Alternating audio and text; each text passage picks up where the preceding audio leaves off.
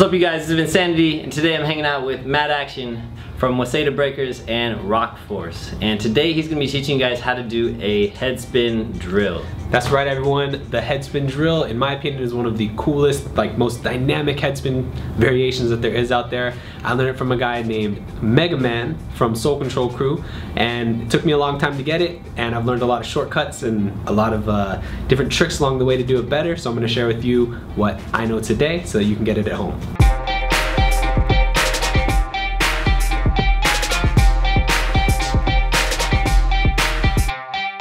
Alright everyone, so we're going to start talking about how to do your head spin drill. And the first thing that I want to talk about is the equipment that you use. So as you can see, I'm wearing all Adidas. The only way you're going to do head spin drills is if you wear all Adidas. Nike? No. Reebok? No. Has to be Adidas. Nah, I'm just like, you gotta do that. What you do need though is a good head spin beanie or a helmet. When it comes to beanies, I would say that this one, actually innovated by my teacher Mega Man, and the other one is Charles from Soul Control. This brand is called Spin Control, and the reason that this beanie is good is because of one, the mesh, it's double layered, that's really nice. The band right here, this keeps it on your head. So with most beanies, they don't have this band, and once you don't have the band on, the beanie is going to slide out from under your head and it's going to be really hard to practice. The third thing that's the most important, I think, about this beanie, and the reason why it's good for drills or learning head spins, is the pad on the inside. So you can see here, there's this pad, and what that does is it keeps your head from, one, not going bald, but two, it doesn't hurt when you head spin as much. So the good thing about that is you can practice longer, be stronger with your head spins, all that kind of stuff. The other alternative is to get a head spin helmet, which isn't a bad alternative either, and that's going to let you practice for a really long time. But if you don't want to run around with a helmet on your head, this is the one to go with. It's from Spin Control, spincontrol.co, and you can buy them there. Let's get to the first step of actually doing a head spin drill. So this tutorial is going to assume that you can already ride. If you can't do a normal head spin ride, which is just gliding with your hands out, or just getting more than being in control of your ride, it's gonna be really hard to drill. So make sure you got that first, okay? For now, don't worry about your leg position. What I want you to focus on is your hand position. So if your hands are in like this, or like barely out, or one is weirdly in front of the other, you're not gonna be able to balance. So from your normal ride, what you wanna practice is getting your hands out nice and even, okay? So you can see my hands are out and to the side. Now, if you notice, my hands are a little bit forward. If they're straight out to the side, it's actually not going to be very good for the drill.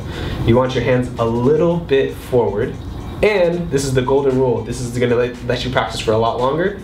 Don't keep them completely straight, because if they're going completely straight and you're speeding up as quick as you're going to go in this drill, all the blood from your body is going to pool in your fingers, and I've literally had like little red dots come out because my vessels are bleeding from the centrifugal force. So what you want to do, and this is the craziest thing, Mega Man told me this and it changed my life. You want to bend your elbows a little bit, and that stops the blood from going all the way to your fingers. It stops it here, and that lets you practice a lot longer.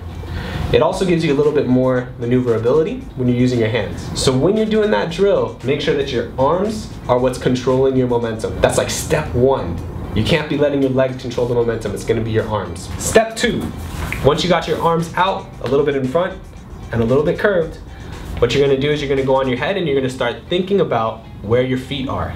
So no matter what position you start in, your feet have to come over your butt. That's the most important thing, is getting your feet over your butt. What always happens is people kind of get their feet over and then they shoot up into the drill real quick. But I'm going to show you a couple ways that you can position your feet, which are going to be pretty helpful. Okay, so the beanie's on. We're going to go from the basic bicycle position, okay? What you want to do is get your feet over your bottom. No matter what position your legs are in, get your feet over your bottom and maintain your hand placement. Once your hands go out of whack, it's over. It's all about the hands on this move, okay? So, bicycle position. You're going to be like this. What you can do, since this back leg, my left leg, if you spin the opposite way from me, I spin counterclockwise. If you spin clockwise, then it's going to be your other leg. So for me, my left leg is here. What I want to do is try to extend this leg up, straight up. So now that this leg is up and this leg's in front, I can bring this leg, my right leg, to my thigh or to my knee. And then from there, push up.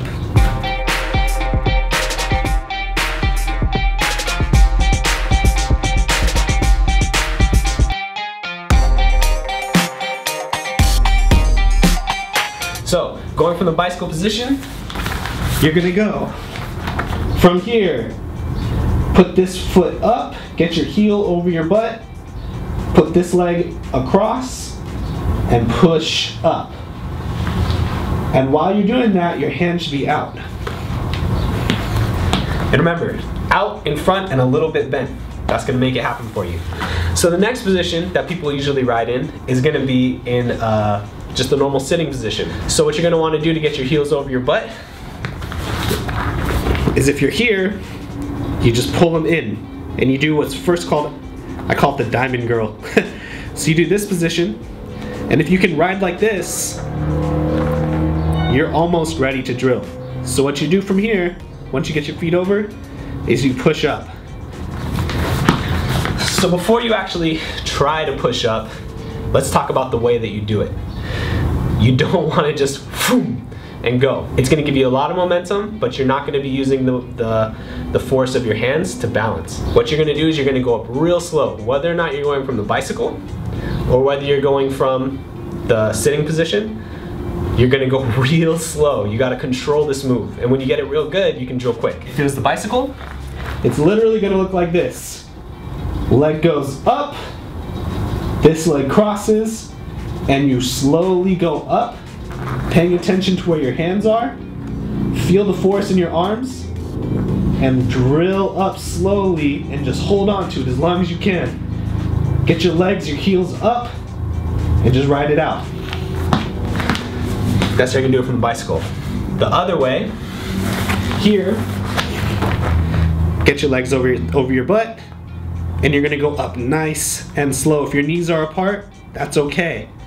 Just go slow until you can lock them together. Once you get on that center and your arms are controlling the momentum, it's gonna be real easy.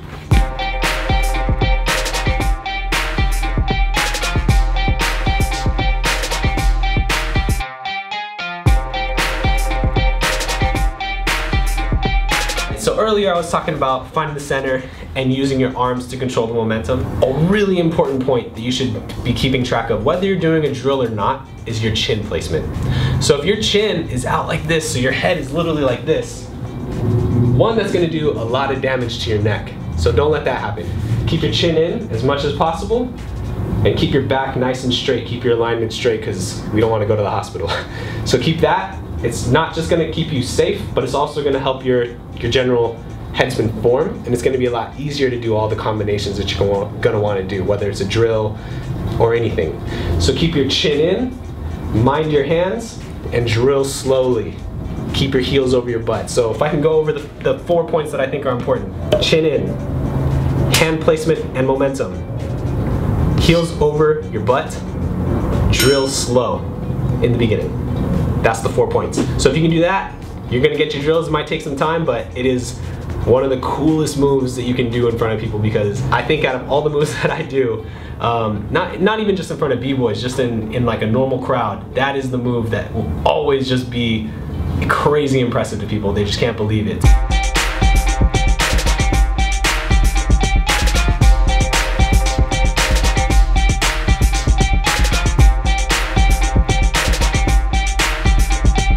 So I hope you guys liked the tutorial. If you liked it, drop something in the comments, let us know. If you have more questions or you want to know more about other headspin variations or just power moves in general, you can find us. We make these beanies at spincontrol.co or on Instagram at @thespincontrol. Lastly, if you want to hit me up, I'm at bboying on Instagram, so you can look me up there. And yeah, let me know if you liked the tutorial, guys. Hope you enjoyed it. Peace.